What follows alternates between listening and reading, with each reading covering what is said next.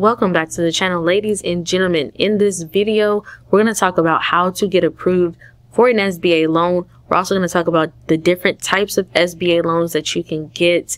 Also, these loans go up to $5 million. So if you're looking for information on how to get approved for an SBA loan and the different types of loans, you definitely want to watch this entire video. Okay, so what does the SBA do? The Small Business Administration does not actually loan money. Instead, they set loan guidelines. Because the SBA guarantees these loans, the rates are more favorable, terms are more flexible. But the SBA says real estate investing, for example, is too high risk for them. The Small Business Administration can help all types of businesses get loans, but not every company can qualify for an SBA loan. For those that are able to, the SBA can come to the rescue and get you funding if you need it. They have various cap line loan programs and SBA Express programs. The SBA's lending partners actually make the loans. The SBA also offers research grants if your company engages in scientific research and development. So the scores that the SBA wants your company to have. Pay very close attention to this because this is very important. There are a lot of people out here who don't think business credit is necessary.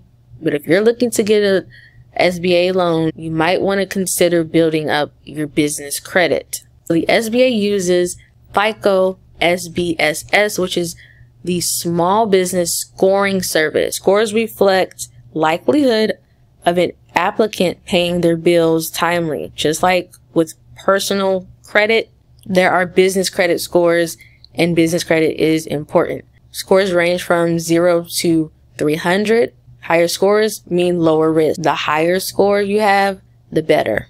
Personal and business credit history plus financial data go into total score calculation. For SBA loans, you will not be approved with a score under 140. However, they typically set a minimum score threshold as low as D. An SBA lender won't even submit your application to the SBA if your score doesn't meet the minimum requirement. So for SBA loans, you usually need to show some time in business. You can get up to $5 million. Rates are usually to 4% above prime rate. This is very important. So all owners with more than 20% ownership must provide a personal guarantee. So you will need, again, business credit and personal credit to get approved for these SBA loans, especially the 7A. Good consumer credit is required. You must demonstrate a need for funds and have a sound business purpose in mind. Your business must meet the SBA's size standards and be considered small within your particular industry. You have to operate for profit and must have a reasonable equity to invest. A company must do or propose to do business in the United States or its possessions. Plus, the company must have tried to use other financial resources. These include personal assets, aka bootstrapping, before applying. A 7A program allows for loan amounts up to $5 million.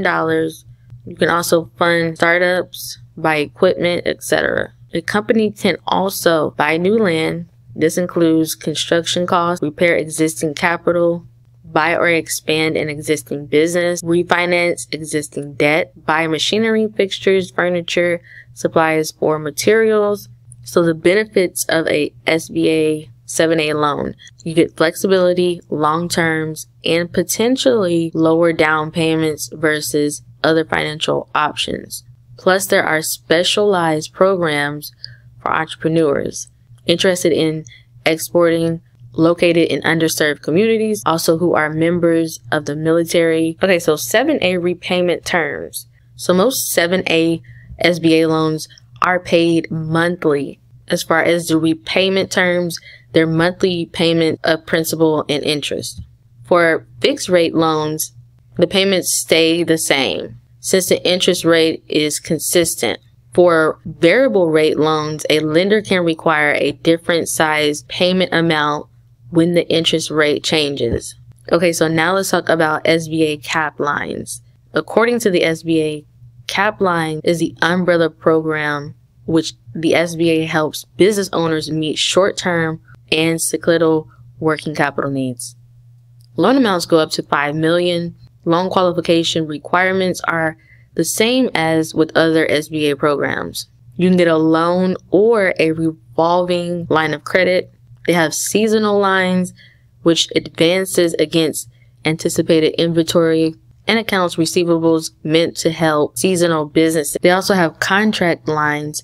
These are finances directed towards labor and material costs associated with performing assignable contract. A builder's line is meant for a general contractor or builders contracting or renovating commercial or residential building. It helps to finance direct labor and material costs where the building project serves as collateral. Standard asset-based lines are for businesses unable to meet credit standards associated with long-term credit. Repayment is from converting short-term assets into cash. Small asset-based lines of credit.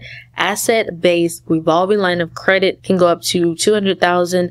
Operate like standard asset-based line of credit, except some of the stricter servicing requirements are waived if the business can consistently show repayment ability from cash flow for the full amount. So now let's talk about SBA Express. SBA Express offers access to a credit line for well-qualified borrowers. Approvals go up to $350,000.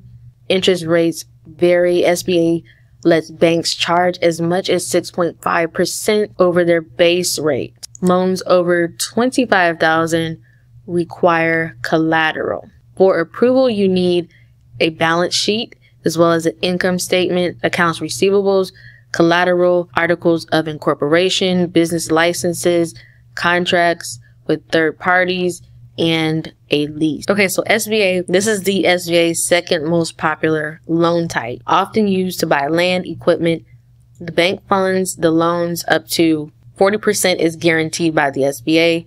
You can usually get up to $1 million. Typically, you can contribute 10% of the equity.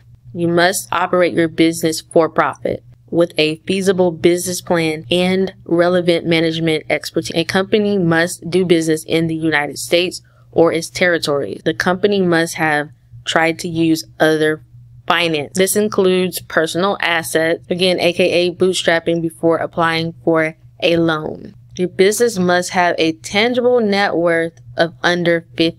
Your business must have an average net income of less than $5 million after taxes for the last 2 years.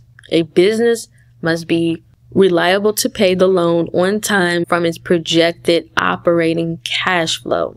Maximum loan amounts are determined by usage. For land and buildings, the loan terms is 20 years. It's a 10-year term for machinery and equipment. Now moving on to SBA's microloan. So the SBA microloan program provides short-term loans up to $50,000 to help businesses start and expand. The average microloan is $13,000.